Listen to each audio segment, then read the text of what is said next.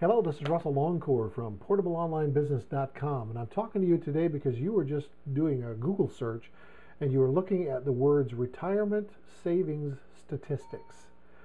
And I'd like to talk to you about that today, and the reason why is because if you're looking for those kinds of things, you're looking for some information as it relates to your retirement savings and your retirement investments. And over the weekend there was an interesting article in the New York Times, and it was in their money section, and the article was entitled, "For Retirees, a $1 million Illusion." Now, in this article are some statistics, and I'll give them to you.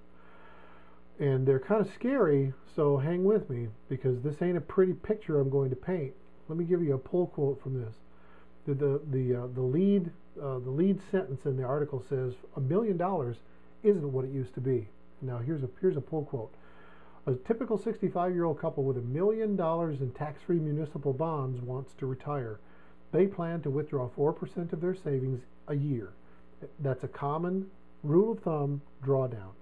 But under current conditions, if they spent that $40,000 a year adjusted for inflation, there is a 72% probability that they will run through their bond portfolio before they die."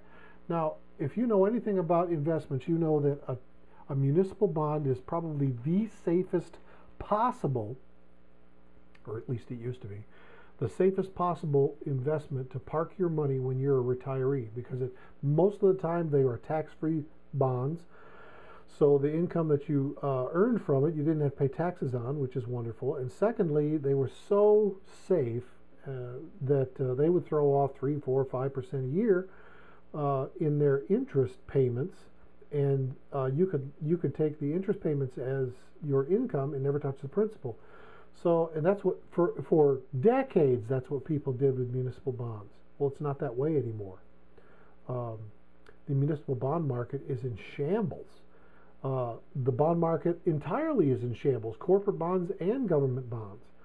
And bonds yield what, 1, 2%, something like that this year, these times?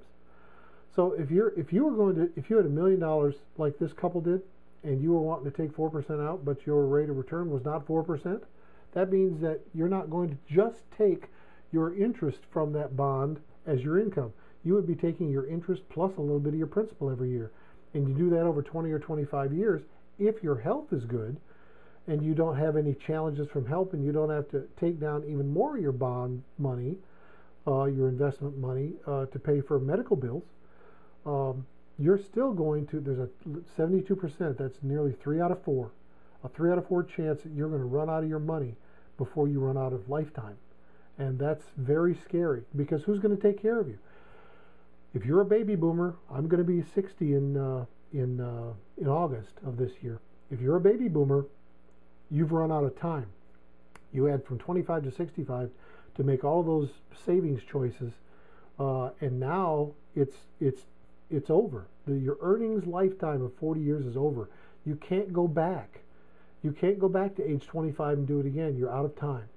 And if you've lost money in your investment portfolio, or you haven't put away enough money into an investment portfolio to have a comfortable retirement, and the Social Security Administration is bankrupt, what are you going to do? Who is going to take care of you? Are you going to take care of yourself?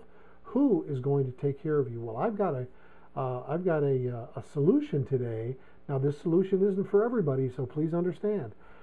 This requires a little bit of work and a little bit of study and a little bit of training.